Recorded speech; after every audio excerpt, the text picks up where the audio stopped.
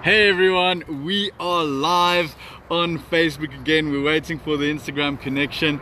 I hope things are well on your side this week. This is the 3 o'clock live session on a Tuesday. Just like every Tuesday, we are live again.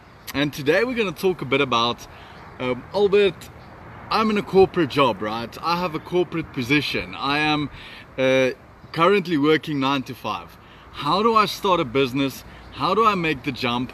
How do I move to become an entrepreneur and to become, start my own business and start working as an entrepreneur? How do I make that jump? So we're going to talk a bit about that today. But first, a few announcements. So tomorrow evening on the 3rd of October, we have a how to invest in property seminar. It's in Pretoria. We're going to talk about investing in property, the do's, the don'ts, the what's, the how's, the what you need to do to be able to invest in property. And I'm going to share my journey on property investment and what I did to do my property investment, tools and tips I've learned, the do's and the don'ts that I've learned through my journey in property investment. We are live on Instagram right now. Sorry guys, I had to figure this thing out and restart the connection. So we are live on Instagram, and today we're talking about a corporate person wanting to leave their job to start their business. How do you do that? But first, we said on the 3rd of October, tomorrow night, we have our how to invest in property seminar. On the 18th of October, we have our know your business seminar in Pretoria as well. Both of them are in Pretoria. And at the Know Your Business, we're going to talk about knowing your business and what you need to know about your business. And then after that, guys, we've got some awesome news. We're coming to Port Elizabeth on the 12th. We're flying down. We're going to be there for a couple of days. And then on the 22nd, we're going to Cape Town. So we're coming down to Cape Town. So we'll see you guys, the Cape Townians, down in October, as well as the people from Port Elizabeth. Michael, thanks so much for joining on the live session. So let's get down to business, guys. The question is, Albert, I'm working a corporate job. I'm currently working 9 to 5. How do I make the jump to entrepreneurship? What do I need to do? What do I have to have in place? And what should I do? How do I facilitate this process? Because what happens is a lot of people work a 9 to 5 and then they want to make the jump into entrepreneurship, and then they find themselves in a very rough sea that they can't steer through. And the sad reality is that most people that do that, after a month or two, they go back, they give in their CV again, and they take their 9 to 5 jobs back again. Okay, and that is the sad truth. So how do you do it? Okay, how do you do it? So we're going to talk a bit about that today. If you have any questions, send them through on the live session and we will answer them live. That's what the live session is all about. So the first thing I would say that you need to do when you're working a corporate job, when you're working a 9 to 5, is to start reading entrepreneurial books. I've been saying this through all of my books and talks and everything. You need to up your financial game. You need to understand business. You need to understand entrepreneurship. So just like you went 4 years to university, or you did that diploma, or you got that degree, or you did that training course to get your corporate job. Just like you did that, just like you went to school, you went to university, you went to college to get your corporate job, you actually studied for a year or 2 or 4 years, or 8 years, you actually went to study to get that corporate job. Now, just like that, you need to study to become an entrepreneur. You need to read the entrepreneurial books. You need to listen to the entrepreneurial podcasts. You need to go to these entrepreneurial events that I just talked about. You need to train to become an entrepreneur. A lot of people think that, hey, I studied 4 years to become an industrial engineer. Now I work as an industrial engineer.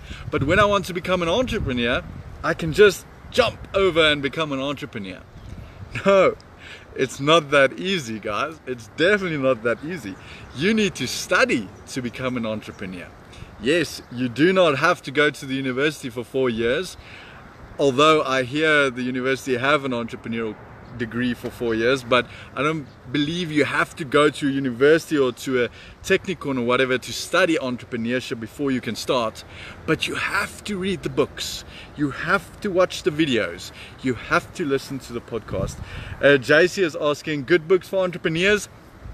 JC, I did a live session on all of the books I recommend. You can check it out on my YouTube channel, but a quick one, I went through all of these books giving a bit of detail on them. A quick one, you can start with Rich Dad Poor Dad from Robert Kiyosaki.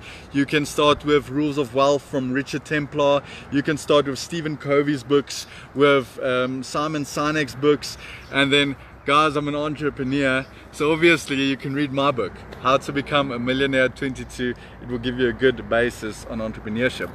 So that's the first thing, guys.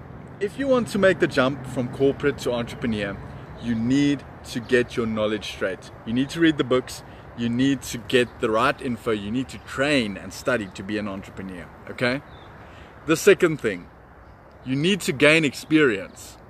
And this is the tough part, because when you study a degree as let's say an industrial engineer, and you get into the job, you don't really need the experience, right? You can just walk in and be hired as a junior engineer and start working, because there's other guys that's senior engineers that can help you.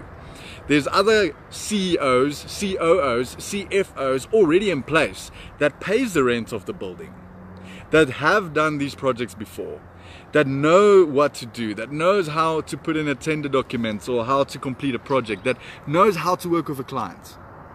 The problem is with entrepreneurship, you don't have a CEO, you don't have a CFO, you don't have senior engineers that's already there that knows what they're doing. You are there. You are the one, right? You need to make that business run. So while you're still working in corporate, you need to gain experience as an entrepreneur before you step into entrepreneurship. And that's what they call bootstrapping. Okay, so while you're still working your corporate job, you will need to make some time to run your entrepreneurial business. So if you work 9 to 5, from now on you're going to work 9 to 10. Okay, because you have 5 extra hours that you can use to work on your business. When I used to be an industrial engineer, I would come home at 9 at night from the office. We worked at the office till 9 at night. Then I would come home, make food, eat at 10. From 10, I would work on my businesses till 1 or 2. Then I would go sleep, 6 o'clock up again for the next morning at the office. So I worked that extra 5 hours at night on my business, and that gave me a little bit of experience. It gave me a little bit of how to work with a client, how to do your books, how to do marketing, how to make a sale, how to run a business. Even though it wasn't full force, it gave me a lot of experience. But okay, I did business from primary school, so a lot of that experience came along. But you need to build experience. You can't run on the field without ever taking a tackle. You need to take some small tackles as you build your business, so that when you get on the field in the game and now it's play time, you are strong and tough enough. So you need experience. So that's the second thing. First thing is you need the knowledge, you need to read the books, you need to get the data. The second thing is you need to start building experience, even if it's small experience. So you need to start bootstrapping, right? You need to start getting that right.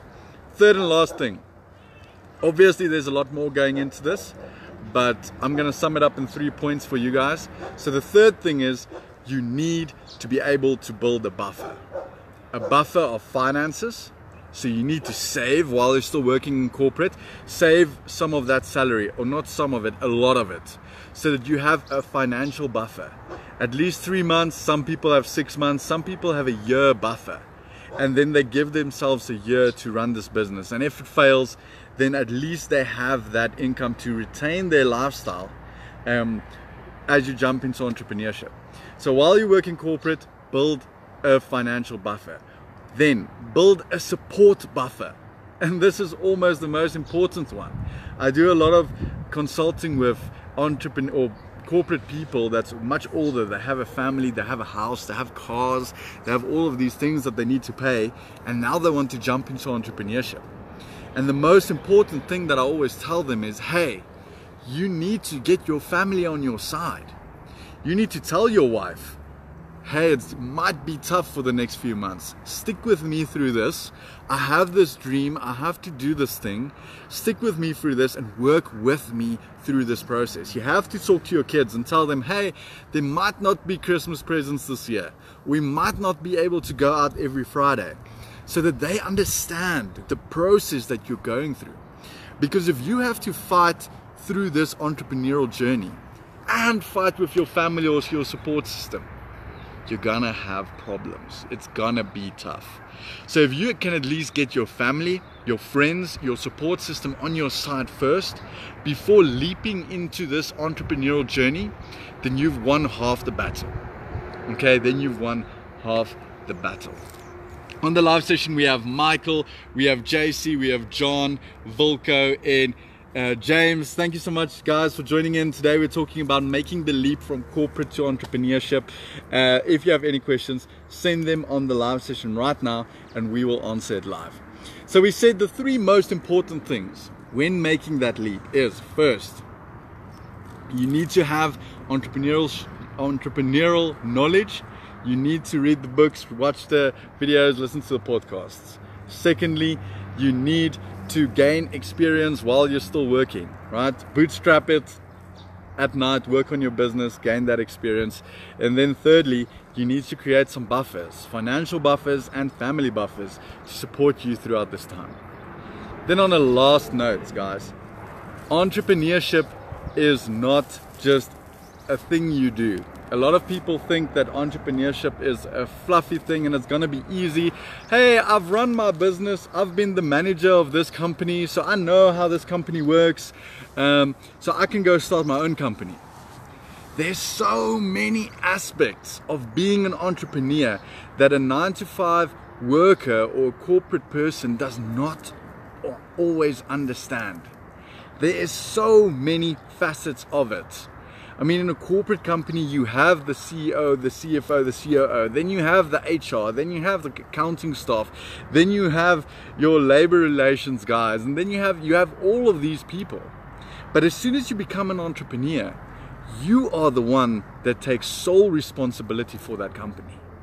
And that's the biggest thing. There's in a corporate environment, there's always someone else you can go to.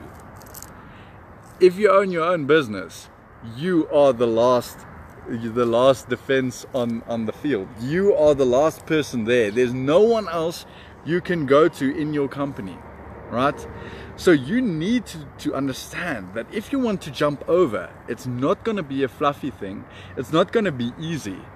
It is a profession. It's hard work. You need to be clever about it. You need to understand all of the different aspects, and you need to work hard at it. So make sure that you get these three things that we've just discussed. Get it under the knee first. Make sure you have what it takes before you make the leap, and make sure you're passionate about this and where you're going. Unicorn Procrastinator and 63, thanks for joining in. And guys, that was our live session today. If you enjoyed it, please send a shop on the live session so that I know that we've provided some value today. Some hearts and shops coming through right now. Guys, all being said, entrepreneurship is the most amazing thing that I've done in my life. It just gives your life purpose and value and fun and enjoyment, and I've been having the best time of my life in the last few years. So if you're looking to do that, I'll definitely recommend it, keeping in mind the three things we've discussed today. Guys, have an awesome week. Good luck with your businesses, side hustles, and entrepreneurial journey. See you again next week, Tuesday, on the live session at 3, and then we can tackle another topic. Cool, guys. Have a great day. See you again next week.